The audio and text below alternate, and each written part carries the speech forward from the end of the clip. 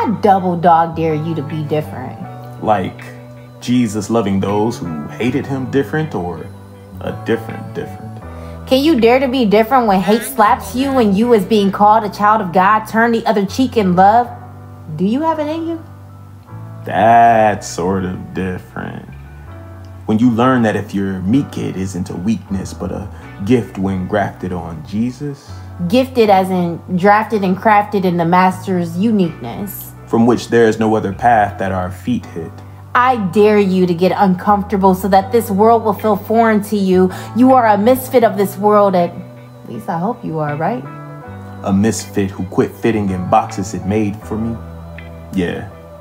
I'm a misfit who's told his savior is make-believe by atheists and Satanists who take the cheek. I turn to them as a sign that I'm a punching bag for words, but I'd rather imitate a fairy tale when it comes to that or worse. I dare you to be a misprint, a hiccup that speak louder than the blurred lines that pop culture make viral and twist hips to, like a freak that comes out of rogue waves looking grand down with a smile and words that sing sweet praises.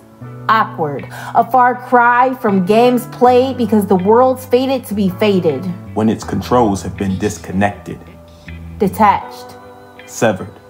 From when we sought to live accepted by it in unrighteous behavior until the Maker gave us his perspective. Selah. Now it's him and we who is reflected as it was meant to be since Eden, before the enemy came as a snake and tempted Eve to take and eat along with the man who was with her. Even now he slithers in the ears of those who can't resist a single whisper that they hear.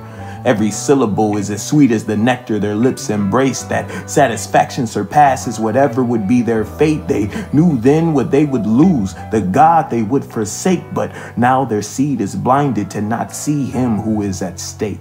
Do you care to be shaded and snarled at when they make filthy jokes and suggestive in the windows? Will you join in and share a few of your own to be accepted and loved? Or will you shine bright to be unsightly to the eyes of mankind? Oh, you adulterers and adulteresses, know ye not that friendship with the world is enmity with God, and whoever is a friend of the world is an enemy of God? Can you be boisterous and flamboyant with bright colors to remind man that rainbows stand for the promise keeper? Not to misrepresent his character when we emulate it, but like him to every manner of sinner extend an invitation to the table he set, for wine and bread shared that he gave at his death, for relationship greater than man's religion that begets so much division, from a sect to be risen when the breath of life makes every bone, organ, and ligament connect again, to be set apart by him who will wash away the excrement of sin we all find temporary pleasures in. So of the fullness of glory we fail to grasp its measurements. Do you have the courage, the audacity, the spiritual determination to swim against the streams of this world and venture out to be extreme and faulty to the workings of the flesh?